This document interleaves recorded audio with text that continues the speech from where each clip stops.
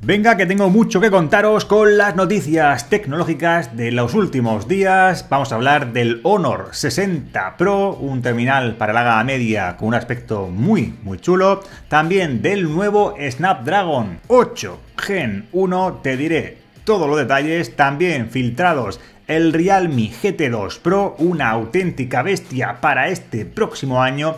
Al igual, K50 Gaming Edition. Si lo quieres conocer todo, quédate, que comenzamos.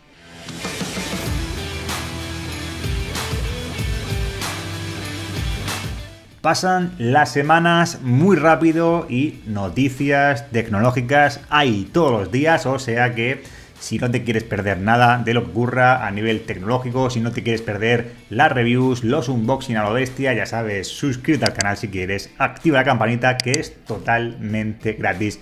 Vamos con Honor, esa marca, submarca de Huawei anteriormente. Ya sabéis que esta marca ha vuelto con más fuerza que nunca y además con los servicios de Google, gracias a Dios, porque si no, esta marca iba condenado a la ruina o a la desaparición.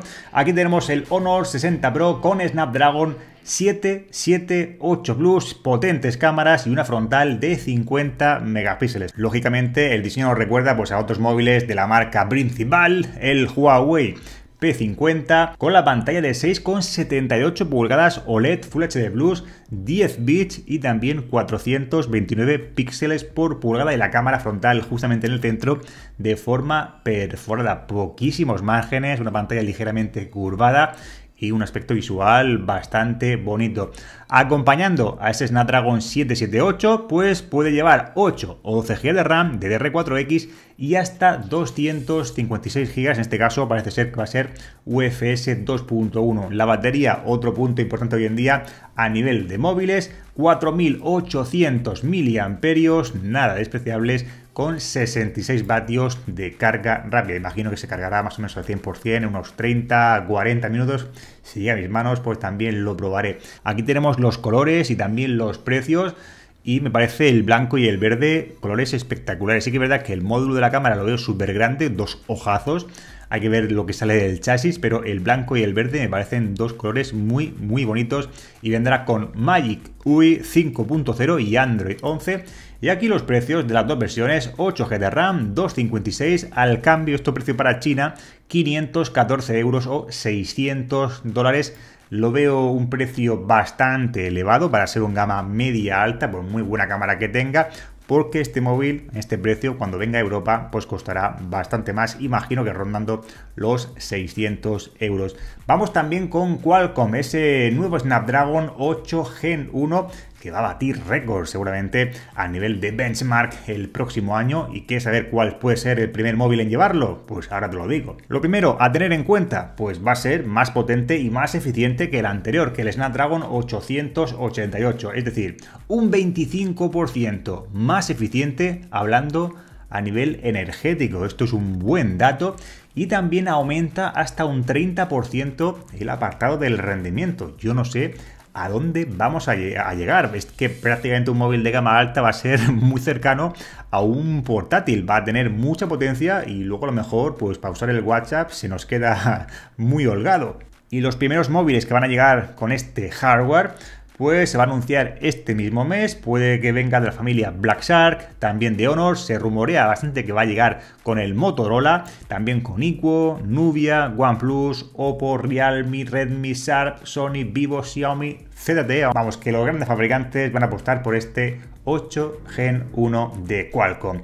Por ejemplo, este que vais a ver en imagen, el Realme GT2 Pro filtrado, su impresionante diseño y también especificaciones. A mí fue uno de los móviles que más me gustó, el Realme GT, en relación calidad-precio. Se ha llegado a ver por AliExpress Plaza en 350 y tantos euros. Un móvil con un diseño muy bueno, pantalla, batería aceptable y también un rendimiento excepcional. Snapdragon 888 y un precio, como digo, bajo para ser un gama alta. En este caso, un nuevo modelo va a estar inspirado en el Nexus 6P.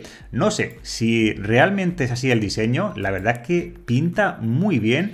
Sí que es verdad que el chasis, lo que es así en el apartado metálico de aluminio, me recuerda al aspecto visual, quiero decir, al iPhone SE, por ejemplo, que tiene la curvatura de la parte superior, pero sí que tenemos ese aspecto visual muy similar al Nexus 6P, con esa disposición de las cámaras, ese color verde muy bonito y el blanco, la verdad es que me apasiona. Esto, lógicamente, también me recuerda mucho a algún Minion que otro, os dejaré por aquí una fotografía, pero es un modelo, es un diseño que al que le gusta le va a gustar y al que no, no va a dejar a nadie, creo yo, indiferente. Características, el mencionado antes, el Snapdragon 8 Gen 1, pantalla AMOLED de 6,8 pulgadas, van creciendo las pantallas, Quad HD Plus, 120 Hz, RAM DDR5 y UFS 3.1 en cuanto a almacenamiento, tecnología de ultracarga rápida, 125 vatios con 5000 mAh y Android 12 con Realme UI 3.0. Esta va a ser la versión Pro, la versión más potente, y yo creo, no se sabe el precio, pero que va a rondar seguramente los 599, 649 euros si llega de manera internacional bien prontito. Espero no equivocarme mucho, porque si no el precio ya se dispararía y se acercaría más a otros móviles que pueden competir quizá en una rama de precios diferente. Y otro móvil que vendrá bajo otro nombre de manera internacional, lo más probable, el Redmi K50 Gaming Edition, que usará el potente Dimensity 9000. Yo sé que hay mucha gente, los MediaTek, no les termina de convencer, pero ya os digo, lo digo diciendo varios meses, desde el Dimensity 700 para arriba, la verdad es que se comporta muy bien. Y sí que es verdad que quizá MediaTek ha cambiado un poquito la nomenclatura, le ha quitado lo de MediaTek o lo de Helio anteriormente, le ha puesto el Dimensity para hacerlo algo más gaming, más vistoso, simplemente para enmascarar un poquito esa mala fama que tenía anteriormente MediaTek. Y ya os digo que a mí personal este año, o lleva ya un par de años haciéndolo bien, en este caso la marca MediaTek. En cuanto a características, lo que se rumorea por ahí, puede ser que se llame también Poco F4 GT, depende del país en el que se comercialice, por supuesto. Este es el diseño de la anterior, que tiene un aspecto visual bastante gaming, ¿no? La verdad que sí va a seguir seguramente ese patrón, esa línea, y puede llegar al mercado con una pantalla OLED que va a rondar también una tasa de frecuencia de actualización en pantalla entre los 120 y los 144 Hz. Yo creo que con 120 vamos apañados, porque la mayoría de aplicaciones no va a ser compatible, o al menos en su mayoría, como digo, con esos 144 Hz. Las cámaras, pues depende del modelo, puede llegar hasta 64, 108 megapíxeles. Tendréis también un angular, un telemacro, como veis aquí, Omnivision, el OV08856, que la verdad es que ahora mismo no sé cuál es, de 8 megapíxeles, y también un sensor de profundidad de 2 megapíxeles. Imagino, viendo cómo es la marca, como es Xiaomi, que tendremos varios modelos, pero seguramente este Redmi K50 Pro Gaming o este Poco F4 GT o como se llame, sin duda será una de las estrellas del próximo año.